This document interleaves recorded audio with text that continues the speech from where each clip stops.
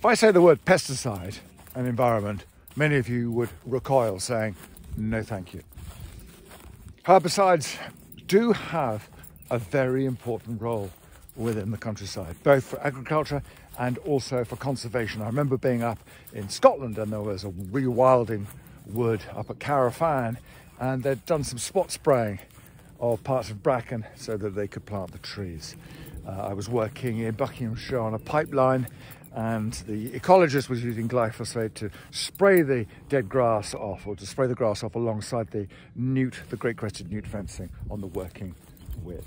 Regenerative agriculture, of course, requires glyphosate in order to spray off the green cover from the cover crop before the next crop goes in. So many uses in order to kill invasive species, Japanese knotweed, rhododendron in Ireland.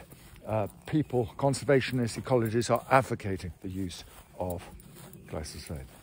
Now, a lot of people get wound up in the corporate ownership of Monsanto, Bayer, Roundup, etc. But if we start to ban things without the evidence, we could risk bigger disbenefits rather than judiciously apply the benefits of the use of some herbicides for conservation and for agriculture.